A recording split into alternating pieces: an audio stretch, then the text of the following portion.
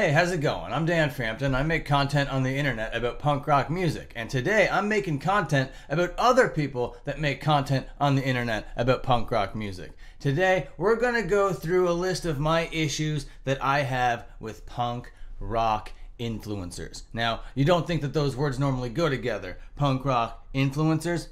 And you might be right, you might be onto something, but we're going to take a look at some people that spike their hair. We're going to take a look at some mohawks. We're going to take a look at some studded jackets, and we're going to take a look at these people's profiles and just determine what the problem is with these punk rock influencers, okay? So before we get going, how's it bet you like this video, comment, and do all those things that, you know, YouTube enjoys that you do. I also enjoy it too. It's not just a YouTube thing. You know, most people are like, hey, it helps the video and do the thing for the algorithm. No, do the thing for me, okay? Make me feel nice and happy by liking and subscribing to the channel, okay? You can also join the channel, become a member of the secret society. All right, all that out of the way, let's talk about our first influencer.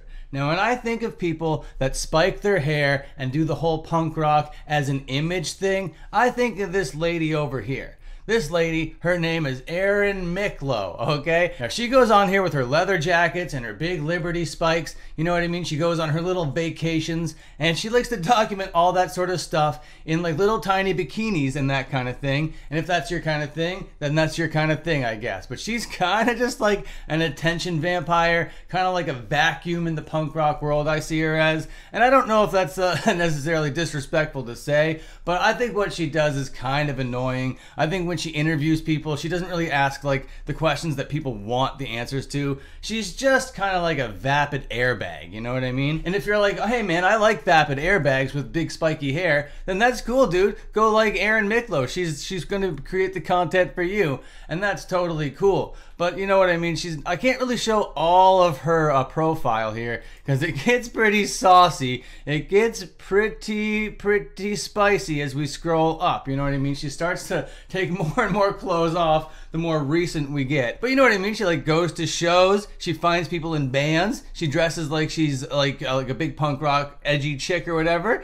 And she likes to interview them. She's like, oh man, I know who the misfits are. Here's me with some misfits. The content seems to have moved from these kind of YouTube interviews with punk rock bands to kind of more like this saucy OnlyFans type stuff. But you know, oh, get that bag, girl. That's cool. Do what you want to do. But I don't really know if you make a lot of interesting content that's going to be for me, okay? I think that this stuff is very annoying. You're just kind of like a valley girl that looks like a punk rocker, just trying to get attention on the internet. And hey, we're all trying to get attention on the internet. I'm not trying to point and laugh at you being like, hey, look at this girl trying to get attention, because that would be rather hypocritical from a guy with a YouTube channel, you know what I mean? Also doing sort of the similar stuff, and you have sort of similar criticisms against me or whatever. Now, she's one of the first punk rock influencers that I got privy to in the modern era. Now, back in the day, early 2000s, you know what I mean, there were punk rock influencers all over the place. But to be in like the 2020s and have punk rock people out here on the internet. Now, the next influencer I want to talk about, it's going to be the second time I talk about this guy. This guy's name is Zombie Punk. Now, this guy takes all the things that Erin Miklo was doing for attention and just cranks it up to 1,000,000. But I'm not here to complain about it, you know what I mean? He does go all the way out there. He lives the gimmick, so much so that his whole face is tattooed like half of a skeleton, all right? He's got all these spikes coming out of his face, and he just like does these little like anarchy signs on the back of people's jackets or whatever. In Camden, England or whatever. I don't know what that is. I think it's like a place in London. Camden, whatever, you know? But here he is giving the horns, and apparently this guy's a bit of a menace on the streets. I bet you can just take one look at this dude and be like, yeah, this guy causes trouble for people walking past him. And yeah, a lot of people have said a lot of things about this guy on the internet. A lot of people have like documented this guy from afar being kind of a jerk to other people. But that's not really a surprise. Look at this guy. You're not gonna take a look at this guy and being like, he's a nice little polite English boy, all right? Nah, this guy's kind of a jerk, and he's doing all of this sort of stuff. Definitely, 100% in the name of image, in the name of vanity, in the name of clicks, likes, and clout, okay? But again, I'm not saying that as a criticism. I'm saying that as a way to say that this guy's killing it. Okay, this guy's literally killing it. Is he creating the kind of content that I'm coming to every day on the internet? Probably not. You know what I mean? Up the punks. Not gonna be the kind of stuff that like is filling my feed or whatever. He's just cartoonishly punk rock, like a parody of it. So much so that he's selling his services to be a punk rock looking guy in your photos. You know what I mean? He's just like a tourist attraction and he plays up to it. You know what I mean? He looks for people that be like, hey, this guy would think that I'm interesting. I can get a couple dollars out of him. So he's kind of a grifter in a little bit of a way, and he's kind of a carny in a little bit of a way, and he's kind of a cosplayer in a little bit of a way, but like to the absolute 10th degree. Okay, this guy is living it times 100, but we're going to be moving on to the next guy. Now, I don't really have a lot of bad things to say about Mohawk Bob here. He's just out here doing a different mohawk every day. Now, there's not really a whole lot punk rock about this guy other than the fact that he rocks the mohawk. Now, the mohawk is a very punk rock hairstyle, all right? Now, he's out there, he's got like a very like thick Louisiana like style drawl, you know what I mean? Mohawk Bob here. And you don't really expect a guy to sound like that has a big mohawk, but that's my bias, you know what I mean? That's on me, and that's my fault as an internet user and as a human being. I gotta go into that with more of an open mind. You learn not to judge a book by the cover in like early days, you know what I mean? So that's on me. Mohawk Bob here kind of rules. And he goes out there, and you can kind of say this about Mohawk Bob. He kind of tries to like backpack on other famous people, but that's another thing that I can't criticize. I'm out here talking about accounts that are bigger than me. I'm doing exactly what he's doing, all right? But the criticisms that you could throw at him are the same that you kind of throw at me. So I can't say, oh man, you're just putting Snoop Dogg's little stencil in your hair to get Snoop Dogg's attention. Yeah, that's fine. That's a good tactic. That's smart. Good job. And he's committed to it. Person after person, band after band, act, team, ticket tone, like just brands. Anything that you could slap on a mohawk, he's slapping on a mohawk, which is kind of anti-punk rock while also being so punk rock in the world. You know what I mean? He's out here being like, this is DIY. I'm out here with my Instagram profile. I'm getting that bag. You know, people are paying me to put like their name on my mohawk at this point. And I don't know if that's true. I'm kind of making that part up. Maybe they're not paying him. Something tells me no one is. Seems like this is like a passion project of his.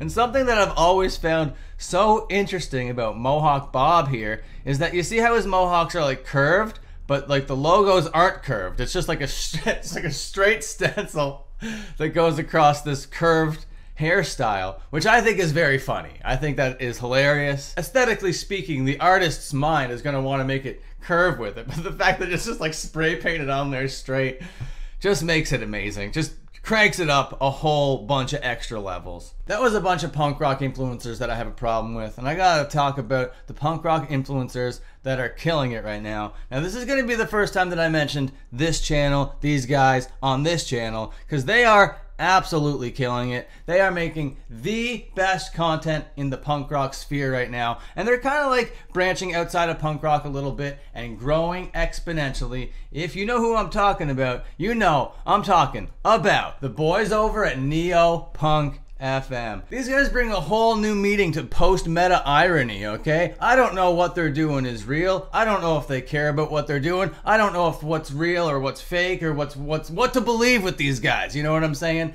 But that's the whole kind of thing with these folks over here. Here they are wearing their own merchandise, all right? Now these guys they're like terminally online Zoomers is the whole thing, all right? So you got this like touch grass like new metal type shirt over here, and then you got a Sonichu shirt over here. So they're very online. They want you to know that these boys are online. These guys are on the spectrum, all right? These guys have a fascination with punk rock music and also with the alternative lifestyle, all right? They make very cool videos all over the place, all right? Sometimes they'll go to concerts and be like, hey, fans of this band, tell me about a thing. And most of the time, here's what they do, all right? They'll sit down very uncomfortably in front of a camera talking into a phone. Now, the whole post-meta irony thing is, I don't know if they're actually talking into the phone or not anymore because they're very successful, you know what I mean? They don't need to be using their phone as a microphone, you know what I mean? So are they just doing that as like a post-meta irony thing to because it's supposed to look bad and